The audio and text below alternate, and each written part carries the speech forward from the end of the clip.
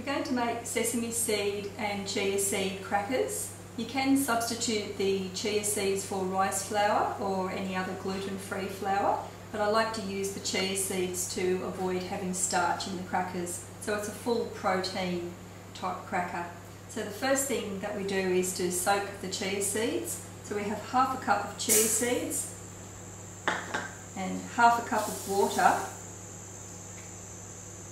Now they do actually start to swell after just a very short space of time. So the chia seeds do start to thicken up quite quickly.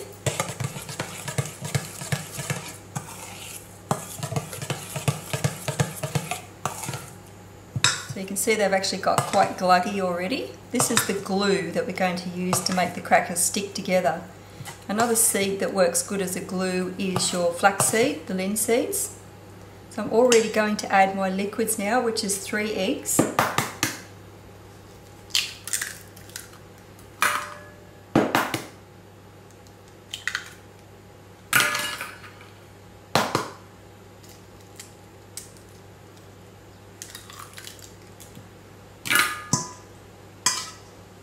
I'm also going to add a tablespoon of vegetable oil,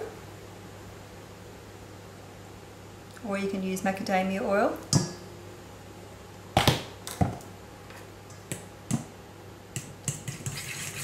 And you can see the chia seeds have actually almost set, so I just want to mix that in so that we have got a liquid medium.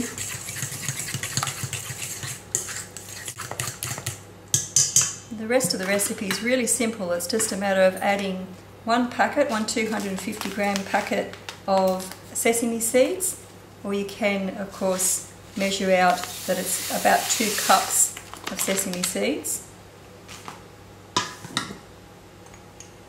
2 heaped teaspoons or a tablespoon of a spice blend. This is the True Vitality Spice Blend.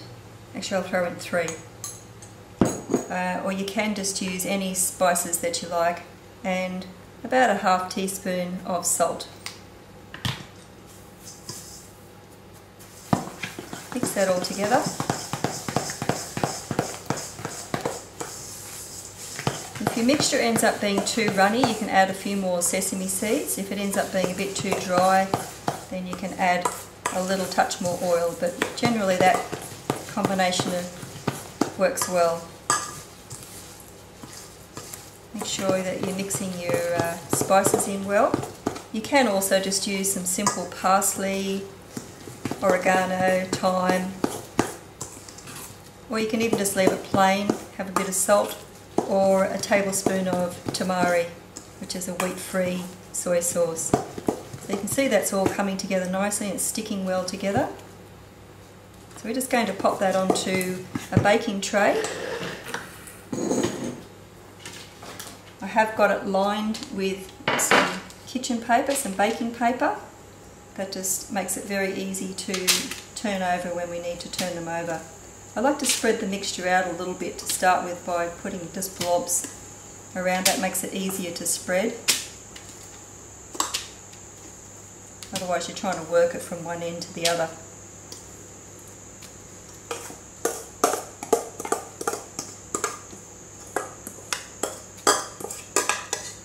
And then just with the back of the spoon, just spread it out evenly over your tray.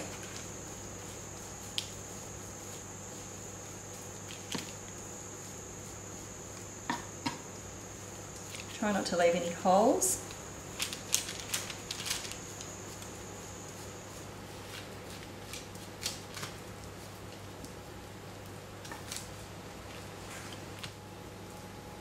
So it's nice and flat. And we just pop that into an oven which has been preheated to 200 degrees, and we're going to bake that for about 15 minutes until it's nice and golden and a little bit crispy.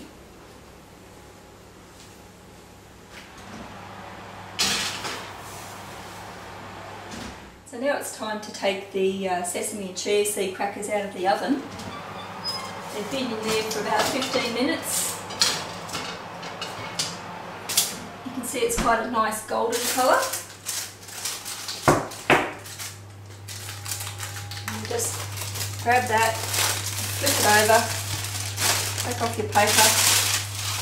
Now the paper does come off quite easily, so that's why I like to grab the paper and the cracker mix in one go. And then this is where you actually then cut it to size. So you get yourself a nice sharp knife, and just crunch down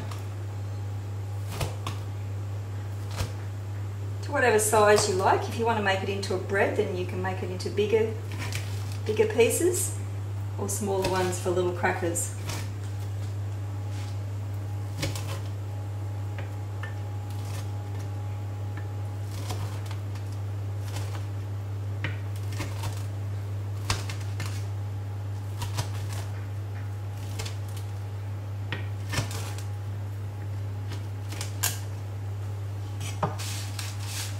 They pop back in the oven for another 10 to 15 minutes until they're nice and crunchy. At the moment there's still a little bit of pliability about them. But you want them nice and crunchy. Now we have our finished product of our sesame and chia seed crackers.